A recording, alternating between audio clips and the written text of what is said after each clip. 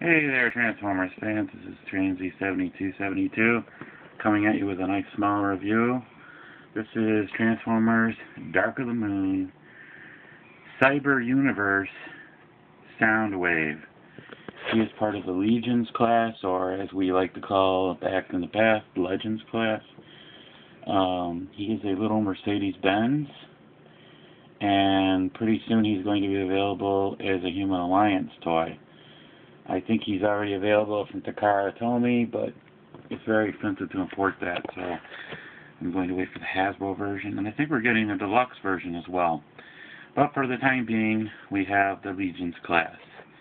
And let's take a look at the packaging. Here's the little bio on why he's a car now, and some of his stats. And you gotta remember that Soundwave is one of the core main characters of G1. And I am so glad they are finally getting around to making some decent Soundwave toys. Because the Revenge of the Fallen toy sucked. No offense, but it sucked. And I'm much more happy with this particular version of him. Okay, here's the package art. Now let's take a look at the vehicle. Not a whole lot of paint apps on this guy. There are some like painted rear lights, a little bit of grill work. This part's really cool. It's got the little Mercedes symbol right there. Cool grill. Headlights look pretty sweet.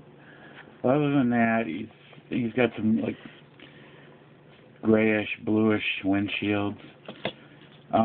But he's a quick little car. He moves pretty quickly considering. I like him. He's going to work pretty good with my ARC playset, which I will be reviewing at some other date and time. Okay, transformation on this guy is really simple. What you want to do first is you want to take his back section, fold it down like that, take these arms and fold each one of them up, and then tilt them kind of to the side.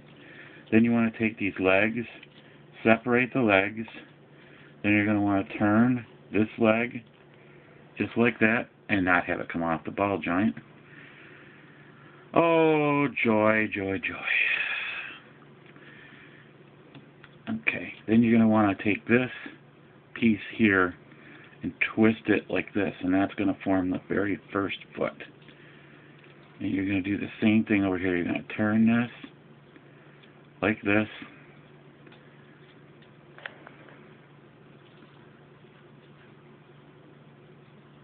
like so.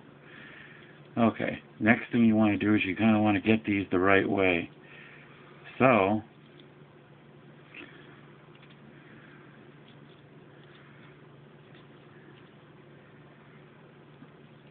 yeah, like that. And you're going to want to turn this one the same way, like that. This forms the feet. Then, I'm going to take the head, or top piece, fold over like that. And there you have Soundwave in his Mercedes-Benz, well, in his robot mode. Articulation-wise, got some leg articulation. Got some leg articulation. Not full ankle articulation, but a little swivel action due to transformation. Arms are on a ball joint. Head, I think, is pretty much glued there.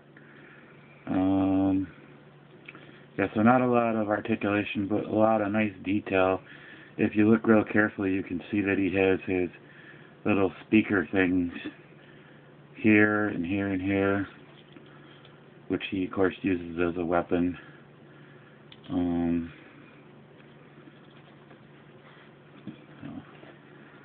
Let's see if we can get him to stand. Some of these little guys don't like to stand very well.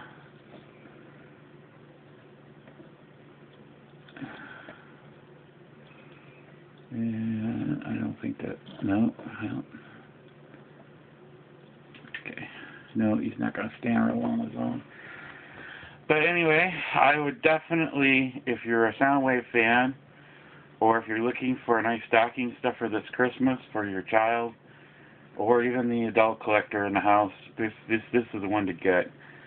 He's a lot of fun. He's pretty easy to transform, and if his limbs pop off, they pop right back on pretty easily.